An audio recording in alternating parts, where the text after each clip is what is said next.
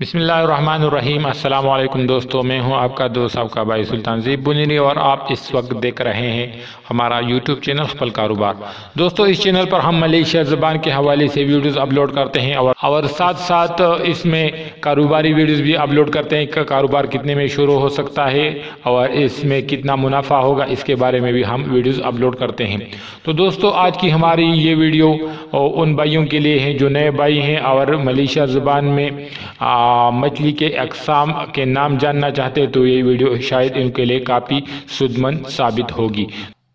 तो आज की वीडियो में हमारे पास जो पहला लफ्ज़ है मछली की किस्म का, वो है एकन राहो। एकन मछली को बोलते हैं और राहो एक किस्म है मछली का, जैसा कि स्क्रीन पर आपको तस्वीर भी नज़र आ रहा है। तो इसको बोलते हैं एकन राहो, एकन राहो। दूसरा जो किस्म आज की वीडियो में है हम शामिल करने वाले हैं, वो है एकन आयाम, एकन आयाम, एकन आयाम। तो इसको बोलते हैं एकन आयाम। आज की वीडियो में जो तीसरा हमने शामिल किया है वो है एकन एकन एकन केरीसी, एकन केरीसी। तो आज की वीडियो में ये तीसरा है एकन करासी। चौथा जो आज की वीडियो में हम शामिल कर रहे हैं वो है तिलापिया इतम, तिलापिया इतम। तो ये मछली जो है ये रेट के हिसाब से अगर हम बात करें तो ये काफ़ी सस्ता पड़ता है।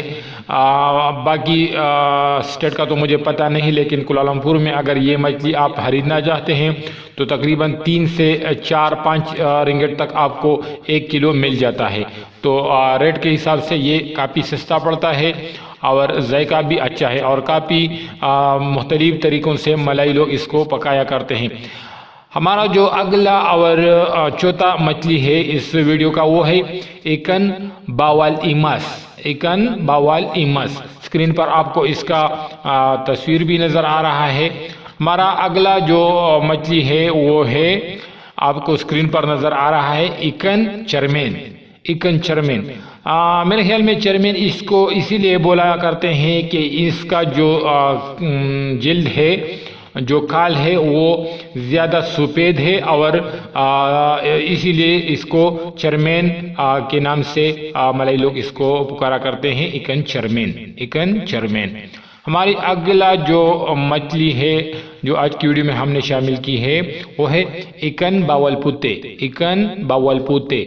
तो इसको इसीलिए पुते कहा करते हैं कि इसका रंग जो है वो ज़्यादा सफ़ेद सा है, तो इसके लिए एकन बावल पुते इसको पुकारा करते हैं। और ये मछली अगर जायके के हिसाब से हम बात करें तो इसका टेस्ट, इसका जायका काफ़ी ज़बरदस्त है, लेकिन रेट के हिसाब से अगर हम बात करें तो ये काफ़ी महंगा पड़ता है।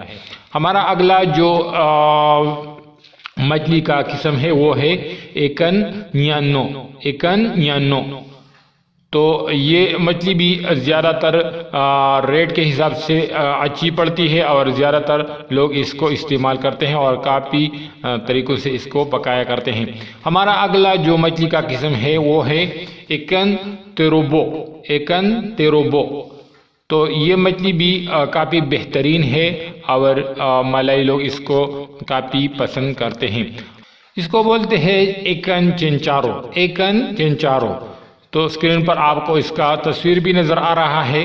हमारा जो अगला मछली का किस्म है इसको मलाई लोग बोलते हैं एकन हारुआन, एकन हारुआन। तो स्क्रीन पर आपको इसका तस्वीर भी नज़र आ रहा है। जो भाई मछली खाने के शौकीन है तो शायद उनको इनके नाम भी मालूम होंगे, लेकिन ज़्यादातर हम जब दुकान पर चले जाते हैं तो हम सिर्फ मछली को देखकर उठा लेते हैं और इसका वज़न कर लेते हैं और खरीद लेते हैं। ज़्यादातर हमें इसके नाम मालूम नहीं होते। तो आज की वीडियो में हमने इसीलिए ये नाम शामिल किए ताकि जो भाई मछली खाने के शौकीन है उसका इसके नाम भी मालूम हो जाए। हमारा अगला मछली जो है वो है एकन तलापिया मेरा, एकन तलापिया मेरा। तो मेरा भी इसको इसीलिए कहते हैं कि इसका जो रंग है, जो जिल्द है वो सुर्ख है, इसीलिए इसको ये नाम पुकारा करते हैं। हमारा जो अगला किस्म है इसको बोलते हैं एकन पातेन, एकन पातेन। तो ये भी मलई लोग इसको पुकारते हैं इकन फातिन, और खाने में इसका टेस्ट भी ज़बरदस्त है। अगला जो किस्म है इसको बोलते हैं इकन सुसु, इकन सुसु। और इकन सुसु इसको इसीलिए पुकारा करते हैं कि इसका जो रंग है मैचिंग जो होता है वो दूध से होते हैं, और दूध को मलई लोग बोलते हैं सुसु, तो इसको इसीलिए इकन सुसु के नाम से पुकारा करते हैं। अगला जो किस्म आपको स्क्रीन पर नज़र आ रहा है ये है इकन केम्बोंग, इकन केम्बोंग।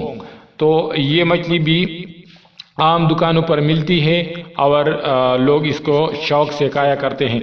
अगला जो किस्म आपको स्क्रीन पर नज़र आ रहा है ये है इकन सेलर, इकन सेलर। इकन सेलर मछली भी रेट के हिसाब से काफ़ी सस्ती पड़ती है, और इसके छोटे बड़े दो साइज़ होते हैं। अगर आप तकरीबन 1 किलो में, तकरीबन अगर छोटी की बात की जाए तो तकरीबन 1 किलो में आपको 7 से 8 दाने मिलते हैं, और अगर बड़ी हो थोड़ी तो इस तकरीबन 4 से 5 1 किलो में आते हैं। हमारा जो अगला मछली का किस्म है इसको मलाई लोग कहते हैं इकन माबोंग, इकन माबोंग। तो ये स्क्रीन पर आपको तस्वीर में नज़र आ रहा है। और अगला किस्म जो स्क्रीन पर आपको नज़र आ रहा है इकन पारंग, इसीलिए इसको भी पारंग के नाम से पुकारते हैं कि इसका जो साइज़ है वो ज़्यादा लंबा है, और इसीलिए मलाई लोग इसको इकन पारंग के नाम से पुकारा करते हैं। तो हमारा जो अगला और 19वां किस्म जो इकन का है वो है इकन सियाकप, इकन सियाकप, और ये 19वां है। और आखिरी जो आज की वीडियो में हम इकन की किस्म शामिल कर रहे हैं वो है इकन जिन्याहा, जिन्याहा। तो दोस्तों आज की वीडियो में हमने आपको मलेशिया ज़बान में 20 किस्म के अकसाम मछलियों के नाम बताए। उम्मीद करते हैं कि वीडियो आपको ज़रूर पसंद आई होगी। अगर पसंद आई है तो बराए मेहरबानी लाइक के बटन को ज़रूर दबाएं, और ये वीडियो अपने दोस्तों के साथ शेयर ज़रूर करें। आज की वीडियो यहीं पर ख़त्म करते हैं। इंशाअल्लाह अगर ज़िंदगी रही तो अगली वीडियो के साथ फिर मिलेंगे। वीडियो ख़त्म करने से पहले तमाम दोस्तों से एक बार फिर रिक्वेस्ट है कि अगर अभी तक आपने हमारा ये चैनल जो खपल कारोबार के नाम से यूट्यूब पर भी मौजूद है और फेसबुक पर भी ये मौजूद है, खपल कारोबार के नाम से हमारा पेज मौजूद है, तो बराए मेहरबानी अगर आप मलेशिया ज़बान के शौकीन हैं, मलेशिया ज़बान सीखना चाहते हैं तो आप हमारे चैनल को सब्सक्राइब करें। और अगर आप कारोबारी वीडियोस देखना चाहते हैं लेकिन वो कारोबारी वीडियोस सिर्फ और सिर्फ पुश्तो में होंगे, तो जो भाई उर्दू बोलने वाले हैं वो सिर्फ मलाई ज़बान के लिए हमारे चैनल को सब्सक्राइब कर सकते हैं। और जो हमारे पुश्तो में बाकी वीडियोस हैं कारोबार के हवाले से वो सिर्फ पुश्तो में अपलोड होते हैं। तो दोस्तों उम्मीद करते हैं कि ये वीडियो आपको ज़रूर पसंद आई होगी। तो इस तरह के मज़ीद वीडियोस के लिए हमारे चैनल को सब्सक्राइब करें। आज की वीडियो यहीं पर ख़त्म करते हैं। इंशाअल्लाह अगली वीडियो के साथ फिर मिलेंगे। तब तक के लिए अपने दोस्त, अपने भाई सुल्तान ज़ीब बुनीरी को इजाज़त दीजिए। अल्लाह हाफिज़।